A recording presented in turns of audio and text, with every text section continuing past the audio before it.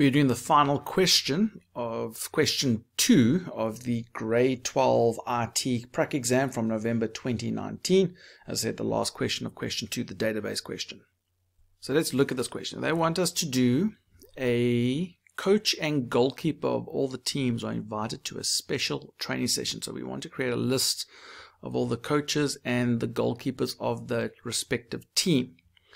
Okay, so they've given us code to do the column width and that. We're going to display it in this, I'm assuming this rich edit. Okay, so we want to display the name of the team. We want to display the coach and then the goalkeeper by the surname, common name. Okay, so those are the 3 things we want to display. So before we can do this, let's just look at the database tables to see how we're going to interact with them.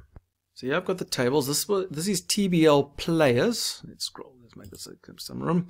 TBL players, and this is TBL teams. Now, the coach is in this table, but the name of the goalkeeper is in this table. And you know it's a goalkeeper because that is true. So this person is the goalkeeper for the under 16B team.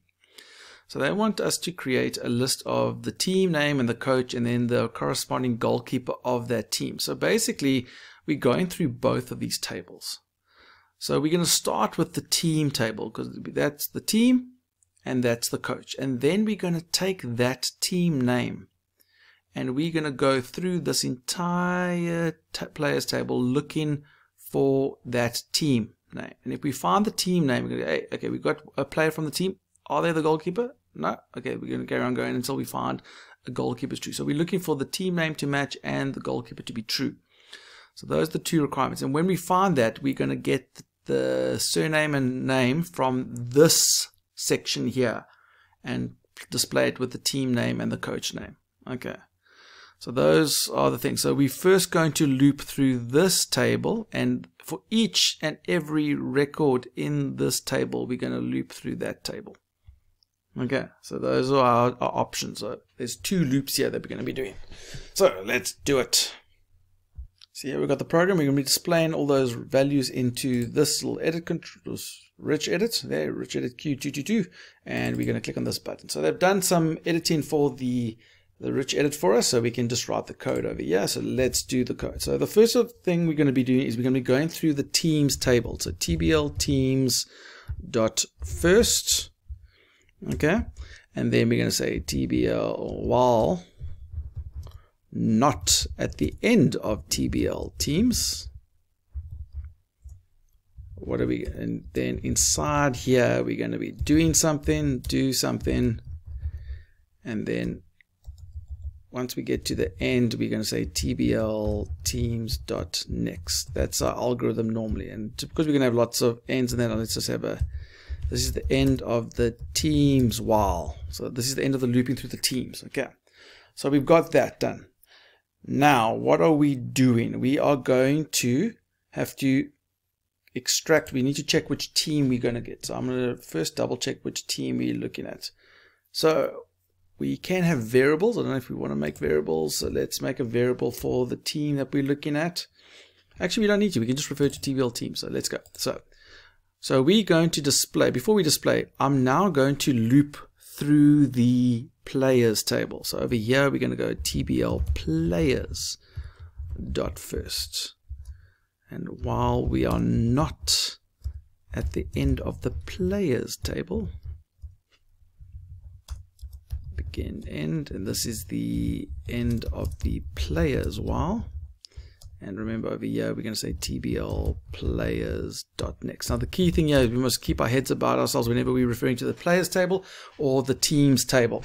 So pretend, yeah, we are at the first record of our players table. So I mean of our team table. Yeah, we had under 14A and the coach.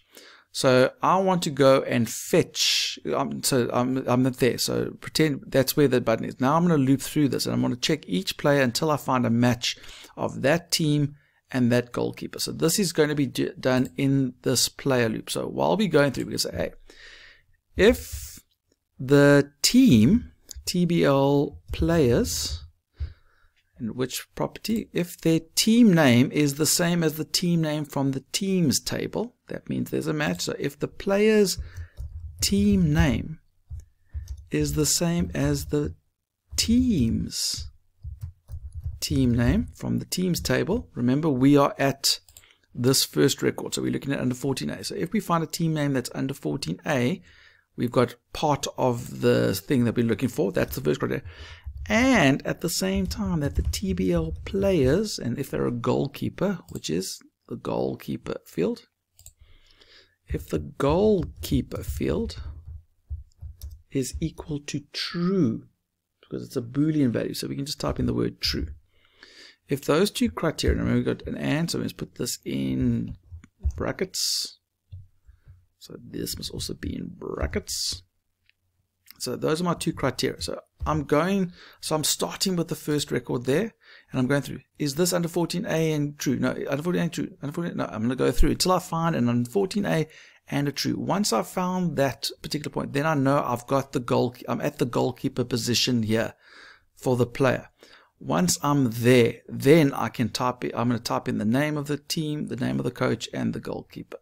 Okay, so that's where I'm going to start typing in. So once I find this match, once I'm here, I found a match. I found the goalkeeper's name. I'm at the first team, and I'm at the right place in the players table that has the details of the goalkeeper. When I'm there, then I'm going to say, okay, the rich edit .lines.add, and I'm going to add, remember what we want to add? We want to add the team name. So TBL, we can use the teams table, their team name. Doesn't actually matter which team, if you use players or team, because it'll be the same. Then I'm going to add a #9, and now I'm going to put the coach's name, which is from the teams table, the coach. And then I'm going to put another #9, and now I'm going to put the goalkeeper. Now remember, the goalkeeper was surname, then a comma, and then a space, and then the name. Okay, so there we're going to add the TBL. Now we're in the players table, and we get in the player's surname because they're a goalkeeper, player's surname. And we're going to add a comma and a space, and then we're going to add the TBL players player name. Okay, so that's what we're going to do. So the first time we do this is double check. So we're going to start with team 1, the first team under 14A. While we're at that team, before we move on to the next team, we're going to go through all the players until we find a match, the player that matches that team, but is also the goalkeeper. That's what that is for. If we do find it, then we're going to display the team name plus the coach's name plus the name of the player from the players table, because the coach and the team we can get from the team. Then we go to the next record, and so on. We carry on going until we find. Now we've finished going through for that team. Now the teams will go to the second record, which would be under 14B. And now under 14B would start at the first player and go through until we find, you know what, boom, there, under 14B. Oh, that's not the goalkeeper though. And go until we find an under 14B team with the goalkeeper true and display that name. And then it's going to move on to under 16A and go through this list and so on. So each time we go through this, we're going through all of the players. Okay, so let's see if that works. Let's see if we've got everything we need. So we go through first. Boom, boom, boom, boom. Okay, let's see if that works. Let's see if it runs.